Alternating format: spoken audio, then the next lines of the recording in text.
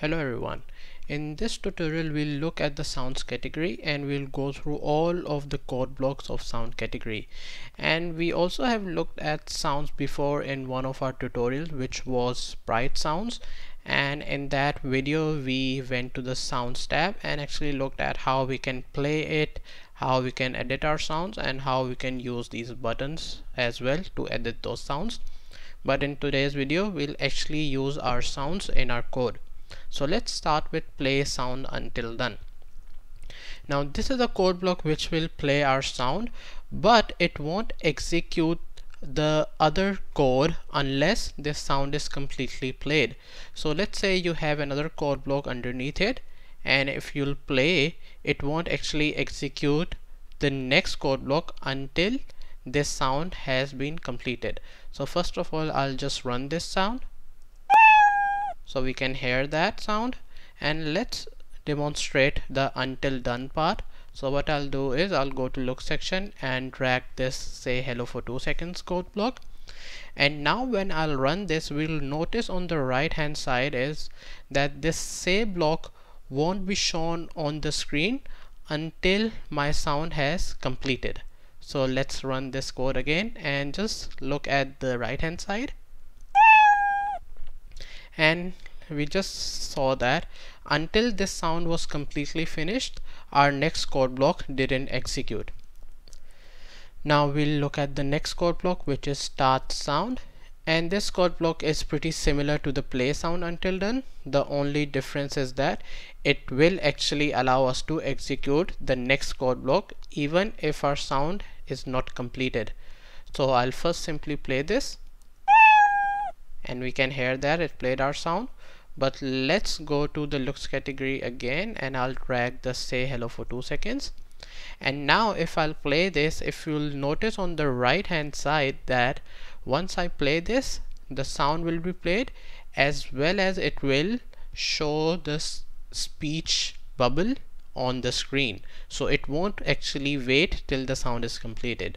So I'll play this sound, and look, it also displayed the say hello speech bubble.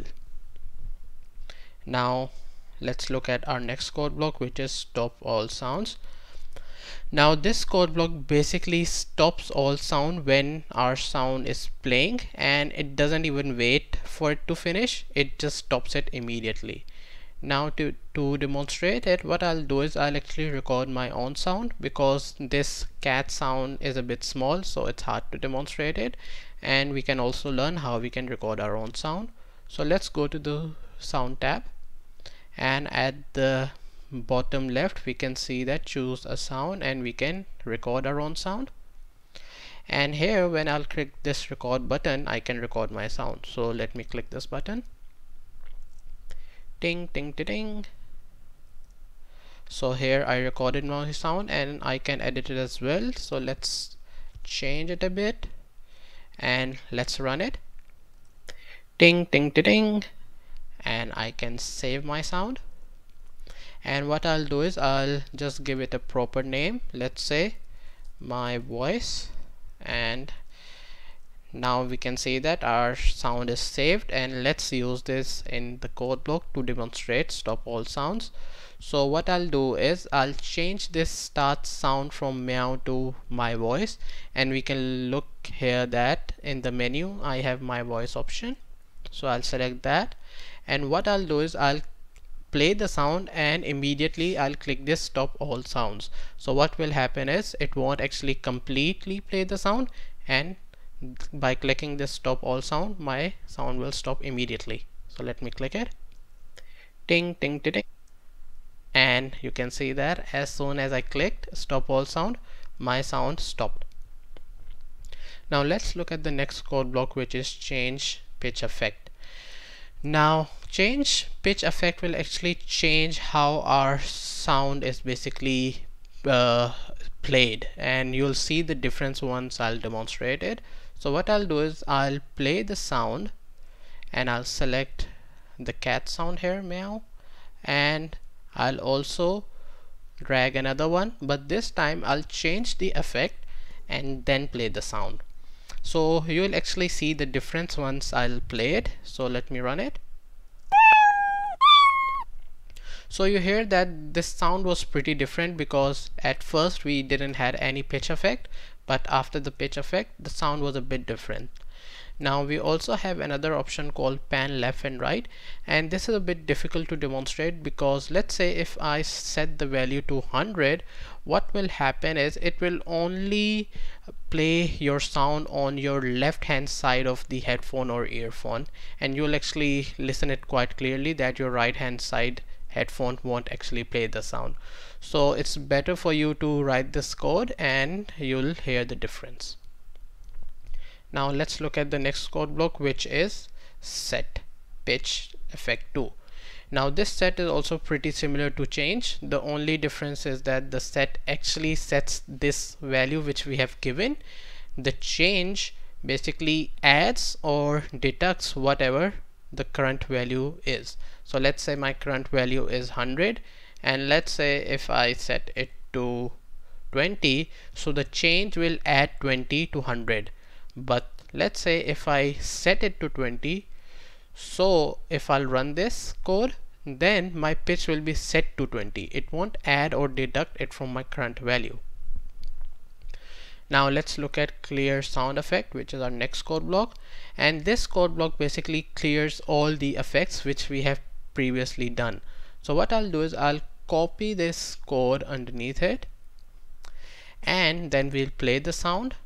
Then what we can do is we can change the pitch by 50 again, and in just previously we have seen that once I change the pitch my sound is a bit different. But what I'll do is I'll copy this clear sound effect again, and then we'll play the meow sound again. Now you'll hear that after the pitch changes the sound effects will be cleared, and then you'll hear exactly the same sound. So I'll run this code, and we hear that after changing the pitch I cleared the effect, and then we heard the same sound as above. Now let's look at our next code block, which is change volume by.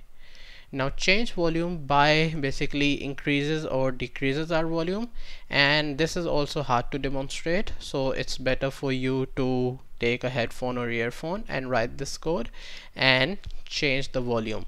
Now change volume will basically add or deduct the volume from your current volume, and the next code block, which is set volume to, basically this code block will also change your volume, but it will exactly set the number you have given inside here. So to demonstrate it, what I'll do is I'll bring my next code block, which is volume, and let's go to the looks category and bring the say block, and I'll also go to the operations and bring the join block. And what I'll do is I'll write here my volume is, and I'll put this volume inside here, and let me set the volume to, let's say, 50, and I'll run this code. And now if I'll run the say block, we can see that my volume is set to 50. But if I do a change volume by 10, so what it will do is it will add 10 to this 50. So what I'll do is I'll run this, and now if I do a say, you can see that now my volume is 60. So that's the difference between the set and the change code block. So that's it for this tutorial. In this tutorial we saw all these sound code blocks. If you have any questions or you just want to ask something, just comments below and subscribe this channel. Thank you.